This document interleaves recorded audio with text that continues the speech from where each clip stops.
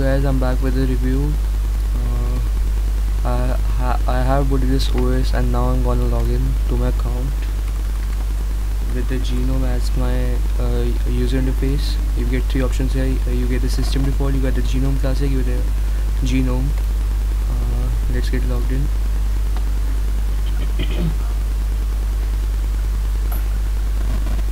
Okay, now we are here logged in my account, and the things are getting loaded up.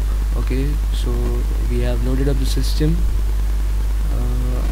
We get a old Fedora type look here, and sorry, you get a bunch of applications here.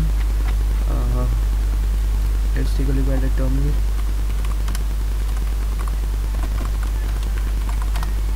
So let's see the amount of memory we are getting here. The RAM usage is pretty low, and I think it's because just we haven't installed the applications. Let's take a look at the applications also. You get a bunch of applications here to choose from.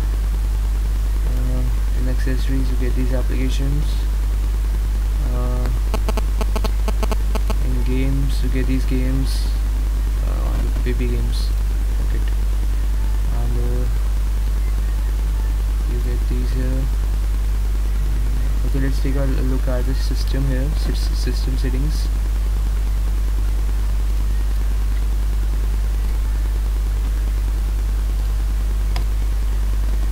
It's be taking a lot of time to load up. Still we can bear it.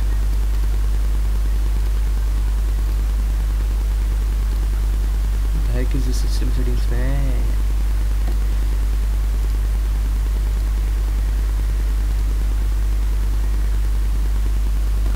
This might be because we haven't downloaded that things when we were installing the OS, so I think that might be the problem.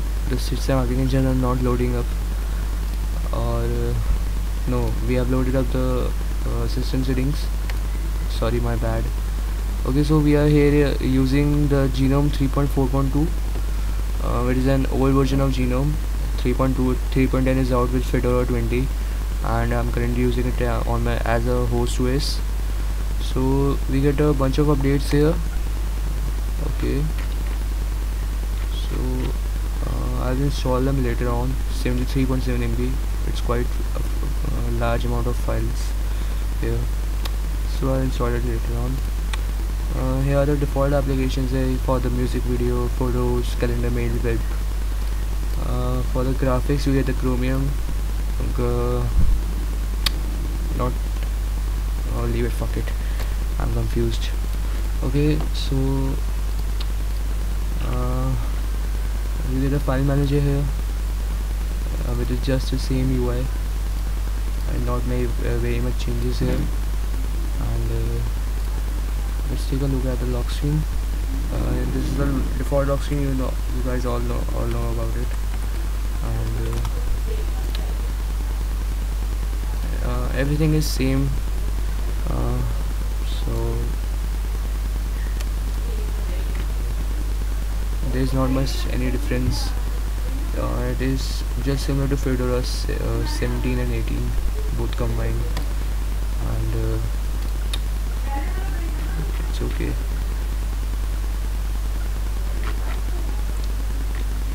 So I guess it is this.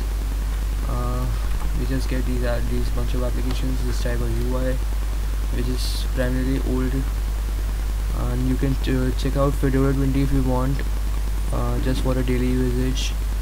Fedora 20 is good. I've been using it for a quite long time. It's been almost 4 months since its release that I've been using it, and I guess it's time to power off the virtual machine. Yeah guys, if you have any queries regarding this OS, if you want me to do a review of any particular OS or something, you can drop a comment at the comment section below. And if you like my videos, if you want me to do more, so I'll be doing more videos. I just need a support. Just hit that like button so I keep getting support from you guys. Thanks for supporting. Bye.